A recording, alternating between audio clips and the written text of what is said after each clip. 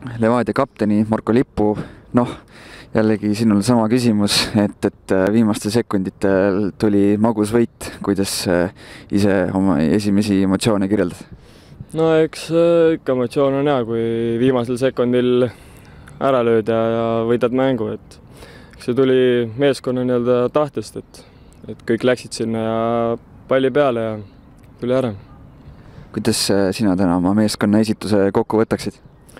No esimene poolegi ei olnud nagu ründes nagu niivõrd terav, et oleks võinud rohkem löögile saada, aga muidu oli hea mäng, et kõik oli näha, et kõik pingutasid ja tahtsid seda mängu võita.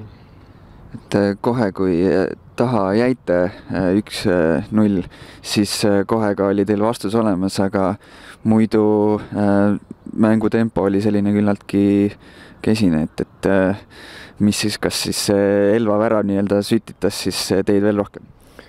No meil ongi terve eelmine hooaeg oli niimoodi, et lasime endale värava ja siis hakkasime alles mängima, et ma ei teagi, millest see nagu tuleb, et tuleks nagu hakata kohe mängima ja suruda vastaseid. Aga jah, et värav tuli kohe vastu ja see andis nagu indu veel juurde, et tuleb ka teine ära.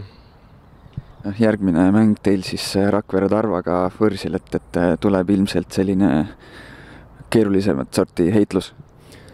No kindlasti tuleb raskem mäng, seal on võib-olla rohkem kogenumaid mängijaid, aga siit mängust tuleb head asjad kõik kaasa võtta ja lähme Rakvere ka võidu järgi ikkagi.